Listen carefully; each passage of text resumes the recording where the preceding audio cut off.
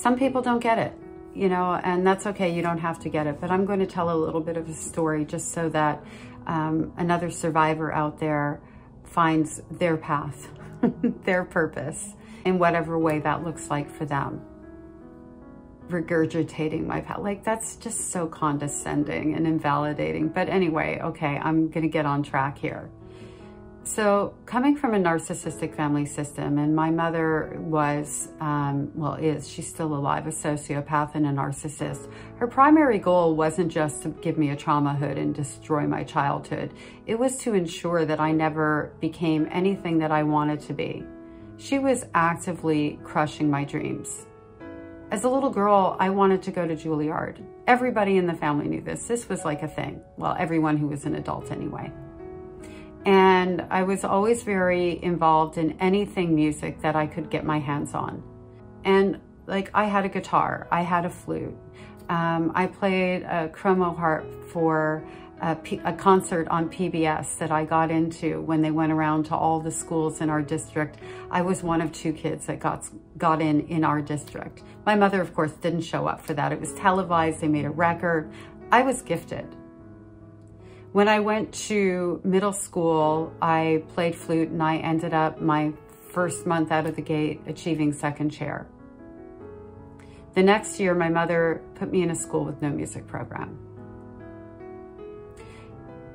Coming from that environment, then losing the rest of my childhood trauma hood to the streets at 13 because I couldn't cope with that abuse anymore and I ended up running away. I had to find a way to make it make sense, and nothing is ever going to do that. So then I had to find a way to make peace with what I had been through. And it took me a really long time to figure it out.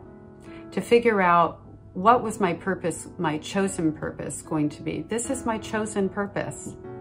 So I wrote my book because I couldn't find a book written by somebody who had run away from home and survived that gave me a feeling of it's not my fault and told the reasons why for the people who don't understand and provide me with the healing that I was looking for. So I wrote that book to heal myself, which it did a lot of that, and also as a tool for others.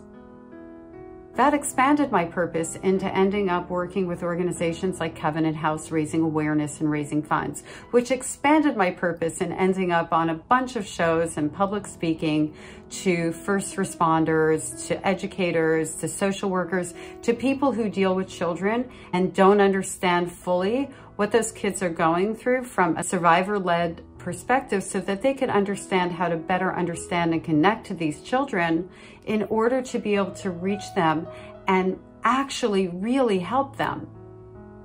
Which then led to what I'm doing now.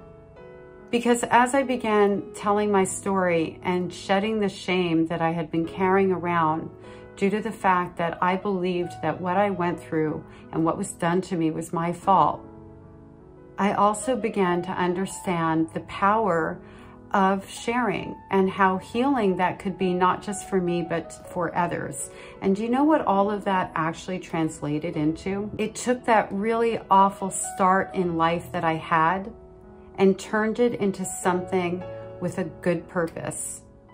It took the power away from my mother, and instead of me being damaged and destroyed because of what she did to me, I took all of those things that she tried so hard to harm me with, and I used them in a way that is healing. You can call it regurgitating and you can tell me it's not my purpose, but at the end of the day, you don't know anything about me.